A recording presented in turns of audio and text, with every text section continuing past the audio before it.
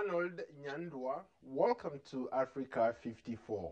Thank you so much, Paul. It's my pleasure. I've heard a lot of good things about you. You are the new kid on the block. Everybody is talking about your amazing innovation, how it's changing lives, how you are empowering the whole community with your stuff. Can you tell us a little bit about your invention, please? My journey started way back when I was 16. I started as a dream and passion to solve local problems. But these local problems specifically were influenced by two factors at the beginning uh, before we diverted into the entrepreneurship space. These local problems specifically were the 2015 load shedding, which is an energy deficit we had as a country, and the other one was every time I'll travel to my village, I'll see women cooking on firewood. And that just had an impact on me to say, I need to change this cause. I had to think of something that I can provide to the local people. And I built, by then it was called a Juvin brazier, named after my parents, Justine and Vincent, before it changed to a stove.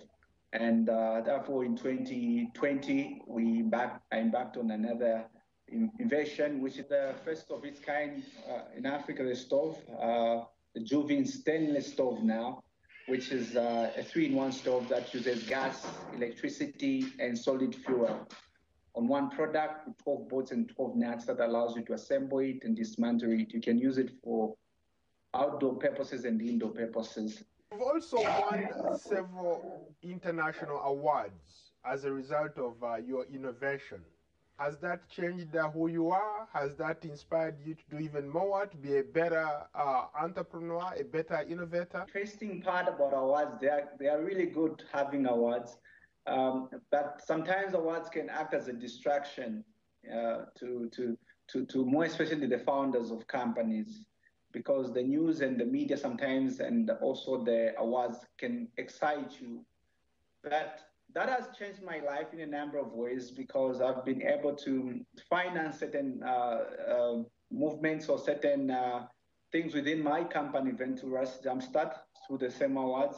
It has also given us a lot of credibility as a company and a lot of people wanting to associate with us.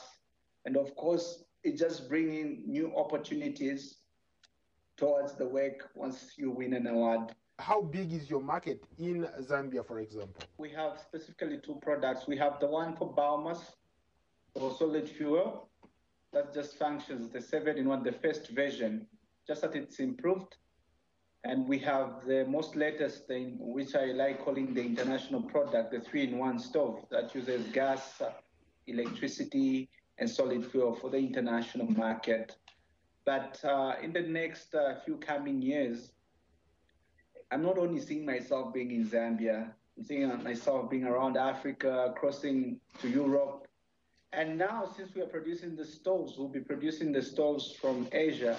We're seeing also tapping on also having a share in the Asian market, because they have all these years we've been having foreign products from the Western world influencing our continent. But it's a high time also we go there and we also participate in the other market, including there in the US. Earlier you talked about how you were able to get some support from the president of Zambia, Mr. Edgar Chagwa Lungu. He connected you to different partners and you're able to bring this product to the marketplace. Do you think governments should play a role in supporting young entrepreneurs? So the president came through in terms of the endorsement for us to go ahead with the partnership.